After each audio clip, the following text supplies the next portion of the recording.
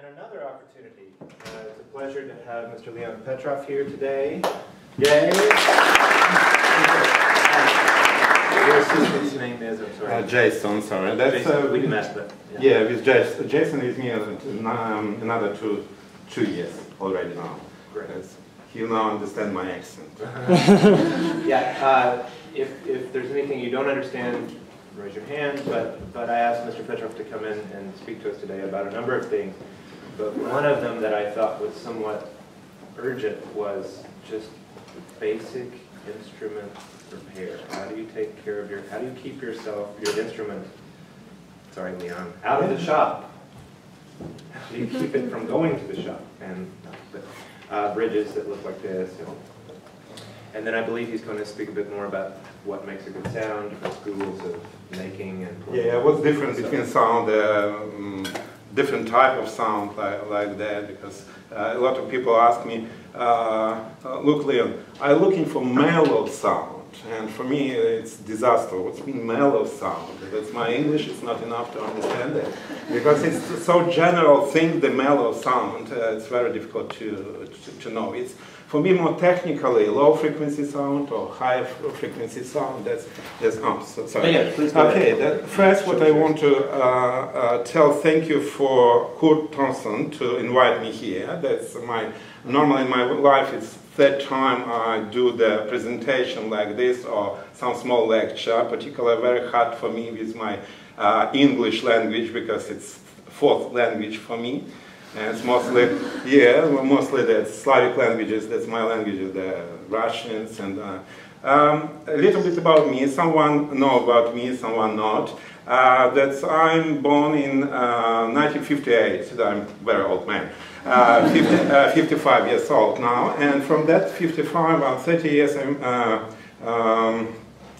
working like violin maker. Enemy of any musical instruments like violins, violas, cellos, double bass, whatever, it's humidity. That's humidity. So I bring here particular, from my collection, quite a good, interesting thing, which is I will show you later. That's Italian ones, one of my instruments, what I made, and a few quite old Austrian ones. That's North Italy, Tyrolean. People doesn't like it cleaning the violin. And all dust, rust, dust and that all stuff come in to the varnish. If you have valuable instrument and moisture, again, a big enemy, the moisture come in and your rosin stuck into the varnish and go into the varnish, particularly if this varnish is not oil or spirit. Particular all good quality instruments that spirit varnish. Now it's because now we have UV boxes, and that's very easy to go to the box and keep it at 2 weeks in the box, and varnish is dry. It's enough. It's nice, beautiful looking instruments. That's a different story. That's you can be lazy then. But in general position in oil spirit varnish like these ones, that's all spirit varnish. You need it to every day after playing the wop up, take off the rosin from there. You can buy some cleaner. Never use, please, to violin the oily cleaner. Because if you have some breaks inside, a break or cracks or something, anything, inside that's oil coming into. And after that, very difficult to glue that cracks. Sometimes people don't worry about the cracks, and cracks come in with dust, and impossible to particularly between belly and right position when you play. This position of the violin when you keep it, that's the respiration and everything coming into. And if that's happened too long, that's 1 year, 2 years, 3 years, so you don't glue it, that's all dust, everything coming into the ribs. And after that we needed to change the ribs, because it's impossible to glue. We glue, I have some from Melbourne Symphony Orchestra, the same problem. They bring it, and we needed to change the ribs because moisture come in too much with dust, with dirties, with respiration, with that, and that's it. And big restoration. That's good for me. Mostly the spruce on the top, and all is from maple. Why spruce? Spruce have structure of good vibration. Hard timber very difficult to vibrate. Hard timber, and spruce it's that like heart that's pumping from strings, for vibration of strings pumping the air inside through sound post and bridge. That's top nut, that's bottom nut, where stay the towel piece. Okay, I'll return back because I forgot that sometimes buzzing, if you see buzzing straight away, have a look at the chin rest. Because chin rest sometimes touching the towel piece and that's it. And you try and come into maker looking around and sometimes find nothing. Okay. Main things, which is any Stradivari, any Guarneri doesn't sounding good, that's bridge and sound post. That's a very, very important part of violin, which is not glued, just fixing it underneath, very exact fitting to the top, and that part provide vibration from the strings through the sound post. Could you show me sound post? Somebody know the stick inside of violins? Yeah, that's called sound post. You know, everybody probably will know about that. And that stick, that small thing is sticks. That's main in violin. Because if not, this stick is not with good quality timber, which is provide good vibration through the body, through the bridge to this stick, and transform that to the back. And back like motor start to pushing, and bass bar. Unfortunately, I don't bring the piece of timber gluing with tension to the top, and this bass bar give to the top very tense, tense. And when violin start to play, you start to play, and string vibrate to the bridge go through this sound post and effect of bass bar, pushing air to the back, and back pushing air from the violin through these air holes and coming out. Particular quality of violin depending on how that violin made. Start of lecture, everybody talk about the mellow sound. And here, particularly in Australia, the understanding mellow sound, the low frequency sound, which is in violin doesn't work in big halls. That's more chamber music instruments, which is low, nice, more viola sounding instruments. The maker have to find the form. We lucky we had Stradivari, Guarneri, which is spent all his 90 years for researching, or 70 or 80 years to researching the best sound. We now just copying that what they was done in 1700s and till 1737 probably he's died. And these two makers reduce because it's Brescia, that's a town North Italy, like in Cremona, but Cremona in second, they produce more full big form, the full form, that's fatty form, which is sound was quite loud, quite nice, but not flexible enough. What is good violin? Good violin in that has all spectra of different frequency that maker has to do that frequency, because plates, bottom plate, that has probably around 5, maximum 4.5, 5.5. Guarneri did 6 mil. That's in his famous canon. It's very thick and very difficult to play on this violin, but very nice carry sound from big holes, and like that. Violin has to be flexible with big range of the good violin, with big range of dynamics, from 2 pianos to triple forte, and you can push in and that sound coming up.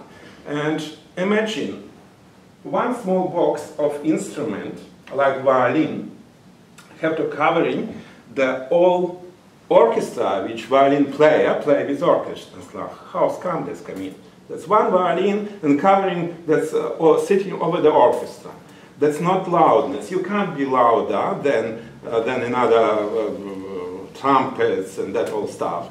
That's different range of frequency of concert quality instruments coming up and sitting over the orchestra. Orchestra on a lower level of frequencies sit. And what's difference? That's different between concert quality instruments and just normal instruments, what we play and what we make and whatever. Okay, here I bring from my collection quite good Italian instruments and two instruments from the 1644 that attributed to Steiner. If you want to see the Steiner bass scroll, it's made by Albani. That's two founder of Petroff school, which is the Steiner. History believe they work with Nicola Amati. Nicola Amati is the famous teacher of Stradivari and different Andrea Guarneri or whatever. I'm a little bit touched about the form of Brescia. That's more rounder, more thicker, more fatty form. And they produce very nice, beautiful sound, strong one, enough, but not flexible. And the Amati school in Cremona, this founder, Andrea Amati, is 1550, whatever, 5055, 5058. There's some king from France ordered plenty of instruments from it because it was popular, and give the different type of form, the more tube form. If you're making the tube, for example, and that's tube, yeah, cutting in half and putting on the top, you will see the tube here. That's produce sound more, how to tell, more flexible, but still, because that's linked here, that's more around like that, not full form, that gives that form more, not just flexibility, but not because that's quite fat, that's not enough power. And so what did Stradivari? Stradivari and Guarneri did the best things. They making flatter forms. And the same nice, beautiful, but flatter, which is more stable and more pushy sound to the whole. Now, if you wish to know the difference between the old style, that's violin dated 1644. 1644. That's first violins come in 1550s. That's 100 years after. And this violin is particular showing the lower frequency. I forgot one thing. 1 second, sorry. The fine tuners. Don't push too much fine tuners because you not to mention you can damage the violin underneath. Let's always keep eye on the fine tuners.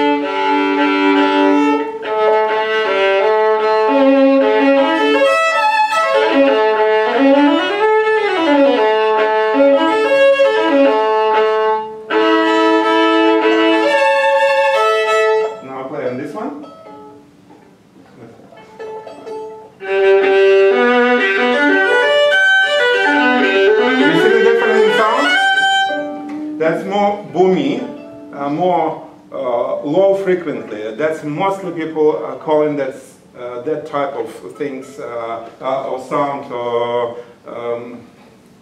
the mellow sound, the chamba music sound.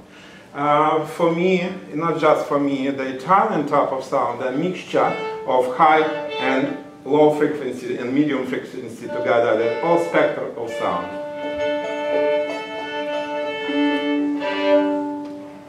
Okay, now that's any question about these two violins, about the sound of low and high. That's, what do you think about this sound? The higher frequency sound, more brighter? More brighter. Generally, a brighter sound always give more push in hole. That's more coming through the hole. That's more concert quality. But this form particular, like tube form, never sounding very loud. That's always very fine, nice, beautiful sound. This could be high frequency, low frequency, but that's it. Okay, one thing, modern quality instruments. We have here, there's more modern quality instruments, which is Italian ones. One is mine, but 3 Italian. And the same thing, one instrument is very bright, very nice, and people sometimes nasal, but in whole, that's, particularly if you play with orchestra, that sound coming over the orchestra. If all low frequency, like this violin, you never play solo, because I can't play solo, because nobody hearing you. Really, this orchestra, nobody, that's good for small room, nice, beautiful, nice to hear. That's it. Okay, that violin made in 2009, Maurizio Catellani, that's a friend of mine, because I'm working in Italy, I know many makers. That's just purchased it in my studio because I like that instrument, but that nasal instrument maybe. Okay, play.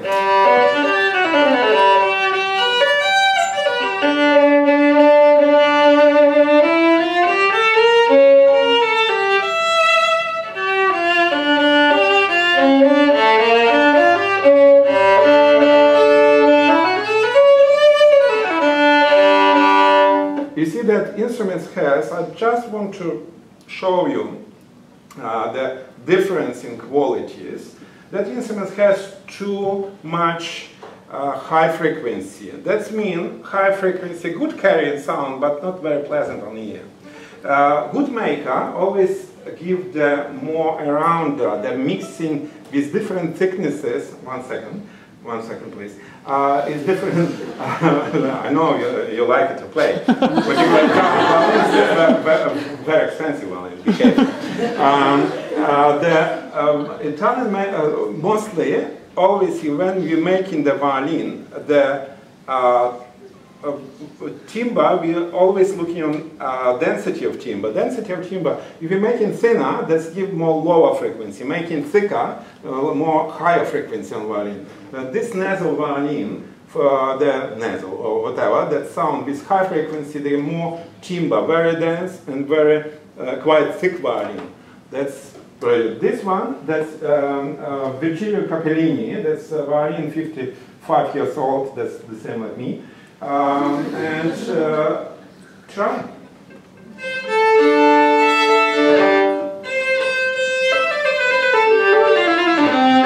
Just put yourself to open.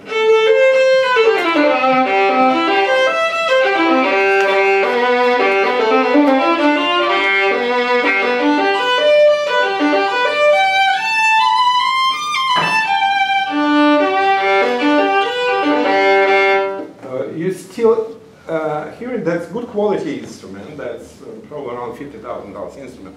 But that instrument has that Italian quality. I tried to introduce you to your Italian, because everybody talking about the Italian sound, nobody know what is it. Yeah, that's true. And I didn't too, because I did a lot of research. How I said, I have 33 years experience of violin making. Only now, probably, last 10 years, I a little bit know what's going on.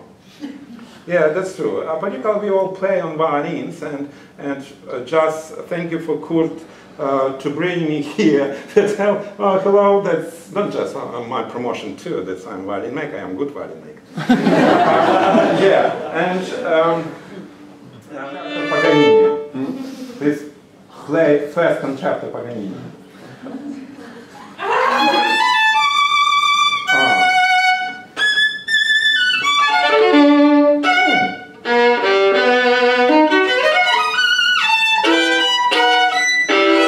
Oh, that's the different stuff. Try this one.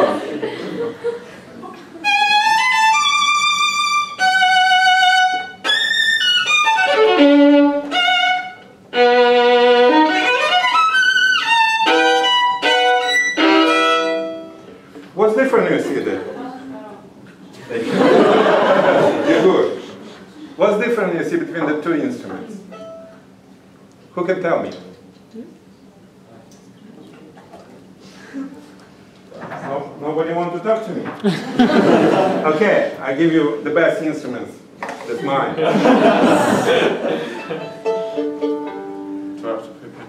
Of course, yes. You know, from this time, you know, Paganini man.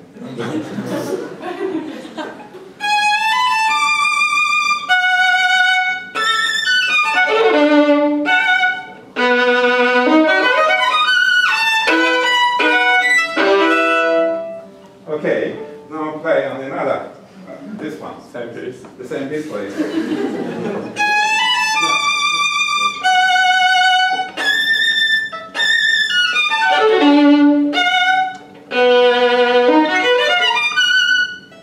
Thank you.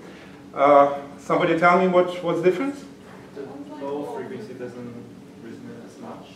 No, that's not true. That's just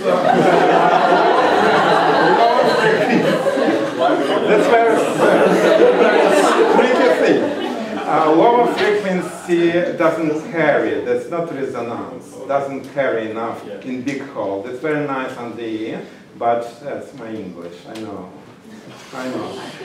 Anyway, you play anything else, because this violin, that's quite good violin. The maker is Rudolfo Schwarz, but that's Figlio de Giovanni, and that's Giovanni was the history, small history. Giovanni was nephew to the Eugenio Degani. Eugenio Degani, it's quite famous maker, maybe you know that plenty of violins here in Melbourne of Eugenio Degani. Anyway, that's quite good violin, and quite valuable violin, and I'm a little bit scared to show mine, but you can.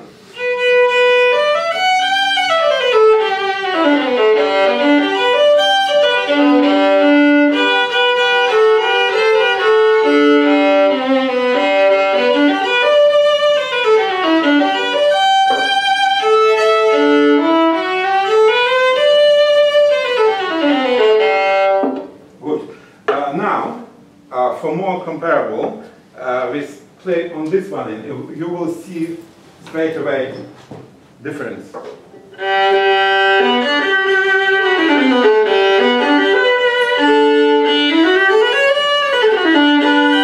frequency. Yeah, in this hole it's quite okay, there's no problem. Okay. Ask the questions. Would be okay. Would you advise against using a cloth without? No, you have to use it. I mean, no, but it's because I usually just use a cloth without applying any ointment. Would you advise against that? That's normally you have to do that every time when you play on musical instruments every day. You play, after that little bit take off the rosin, and, because it's anyway this rosin will build, and I'm not thinking you needed to polishing. Because I have here this very good instrument that come into my studio, and they polishing the old dust, and violin looking very dirty and shiny, and that's a big problem because everybody want to little bit make a nicer instrument. Better to because me, for example, we are not using to cleaning violin, we're not using any solutions. We're using limestones, that's like rotten stone, that's calling, like pumice stone, with water and soap. And we clean the violin like that. Later we do the polish. That's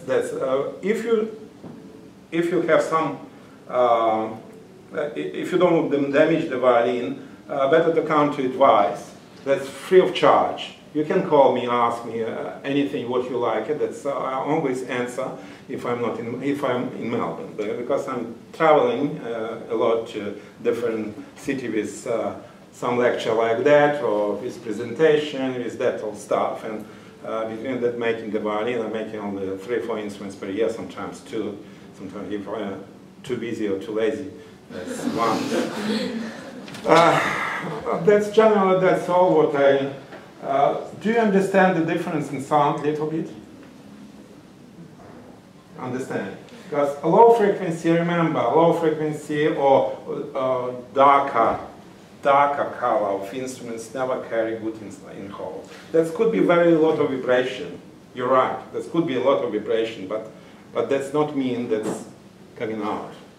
Everything. The bridge and sound post, how I said before, very important. Generally, we accounting in French style. We accounting which maximizes the sound. We accounting the wideness of violin, wideness of F holes, and from that we accounting the position of bridge. After that, accounting the position of sound post. That's important. Mostly makers just feel they're just in mind. Just first fixing the bridge. After that, fixing the sound post. That has to be opposite. You have to fix in the sound post related to the bass bar. After that, you have to fix in the bridge. That's just not big difference, but the big difference, because its wideness of bridge is different, and that's straight away effect of sound. Any question, you can call me, ring me if you're understanding my English here. That you will understand my English by phone. Okay. Thank you very, very much. Thank you.